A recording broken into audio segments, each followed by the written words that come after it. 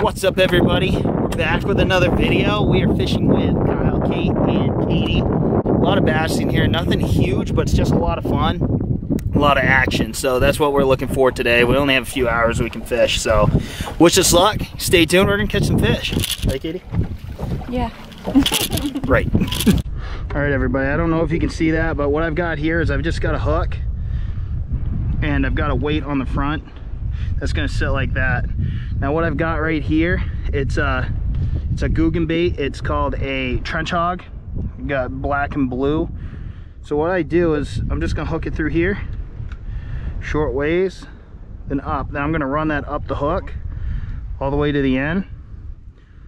So what I do here, I hold it tight to figure out where on the hook shank it needs to be. Hold it there, and that's where I'm gonna hook it. Just like that. I guess I will hook it a little bit. There we go. We're gonna fish with that.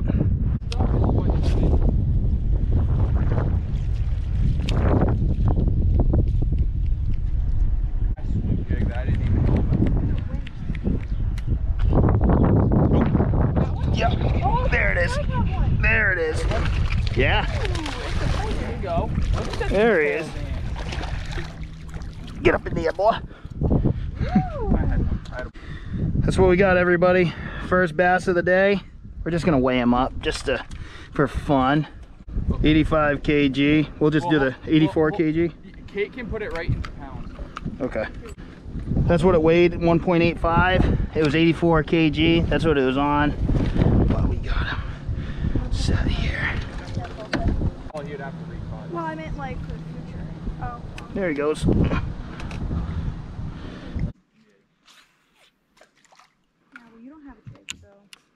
Oh, there! Oh, I just snapped him right off. Did you? Yeah, that was a good one.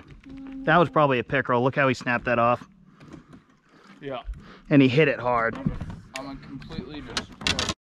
You put the whole clove right on the egg. Yeah. I put garlic powder on like everything. Yeah. See, I like garlic powder. It tastes the same as garlic. No, garlic. Oh, there it is. There it is. Got one? Yeah. Kyle! Oh my god. You almost fall in? Oh, he spit it.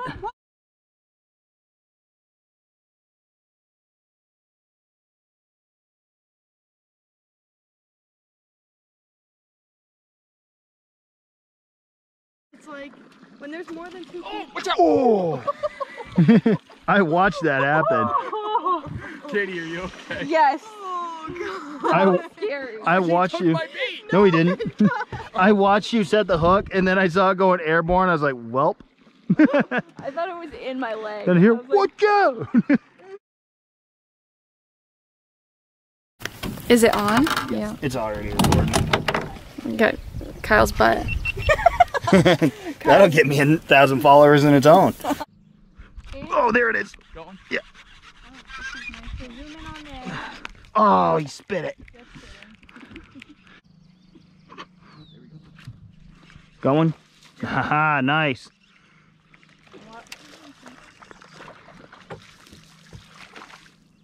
Hold that thing up, Kyle. There we go. Wait, let me get close. Good work, Kyle. Awesome. On the football. Why can't you just let me What catch the? one? Sorry. Oh my god. There it is. Did you get it? Yep. Little one. He caught it. It's probably the one caught. Get in the boat. Oh, Boat flip. Yeah. I lost mine because normally when we There he is. He's bleeding pretty good. Normally when we go fish. There you go. Well, hopefully you can hear me. I'm using this camera because it is pouring rain out. Look at that. There, so we had to come off the water.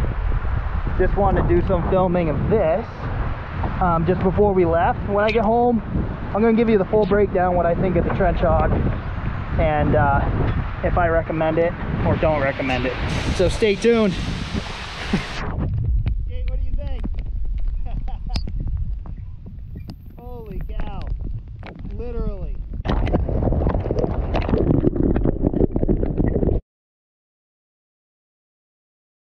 We are back from our fishing trip today. We just went out for about an hour and a half with Kyle and Kate. Really good time, caught some fish. Today, I just wanted to try out this new setup that I've been doing. Like I said before, I'm not a pro at all with bass fishing. I'm just somebody who enjoys doing it here and there, and I'm starting to learn a lot more about it as I go.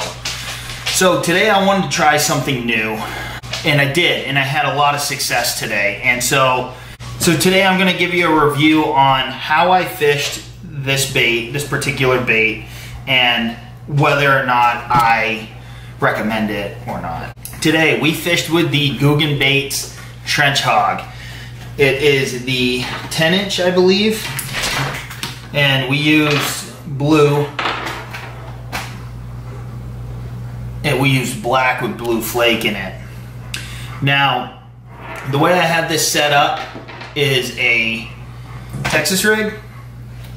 So I have a bullet style weight on the front, and I just have a shallow hook set up right there.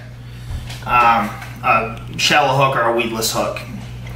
And so what I did was that when I hook it through here, I hook it a little bit in the body, pull the body up, and I hook it just a little bit to make it completely weedless. That's what I do. I did lose a couple fish today, but honestly, that's fine because I did hook some pretty decent fish today. One I caught just shy of 2 pounds. I used this very setup right here, and it was a lot of fun. So with this setup, what I was doing before with these trench hogs, because never fished them, so I wasn't completely sure what to do, but I did some research and I found out about this Texas rig style.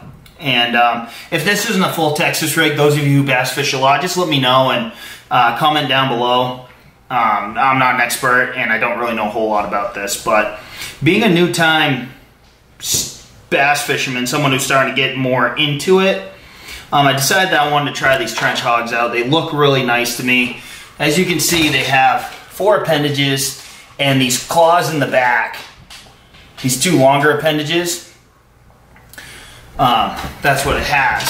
So, given the color that I used today, I had a lot of success. Especially, sorry, that bullet weight's moving on. Watching it in the water, it didn't matter how I fished it. I know that, talking to my buddy Kyle, he said with jigs, a lot of the times they either hit it on their way down or they hit it on the way up. And what I mean by that is that when you cast it, when it's on its way down to the bottom, or when you're popping it up, they're catching it on the way up.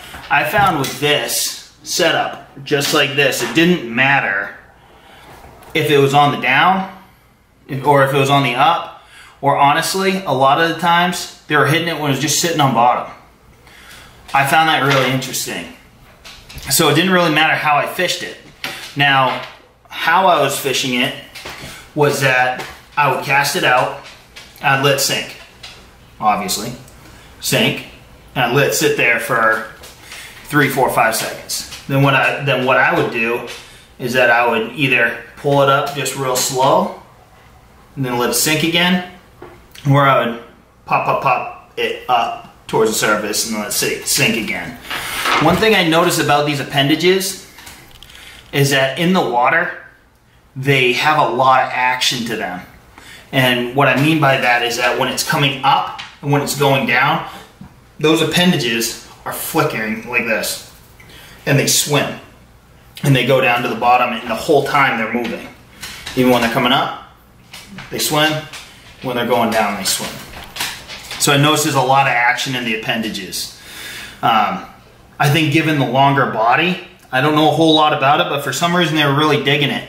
And even with the longer body here, they still inhaled it like it was nothing. The fish that I hooked, they literally swallowed the whole bait. The hook wasn't in the corner of the mouth, or they weren't barely hooked. They were hooked and they inhaled it. Given this setup right here, I recommend it. I'm going to fish this a lot more often. I noticed, because I've been fishing a lot of jig heads this year, because I've never really fished jigs, so I want to figure it out. And I found with the jig fishing, rock bottoms, it's great. It seems like when fishing in the weeds, it picks up a lot of weeds. This didn't. So I was really happy about that.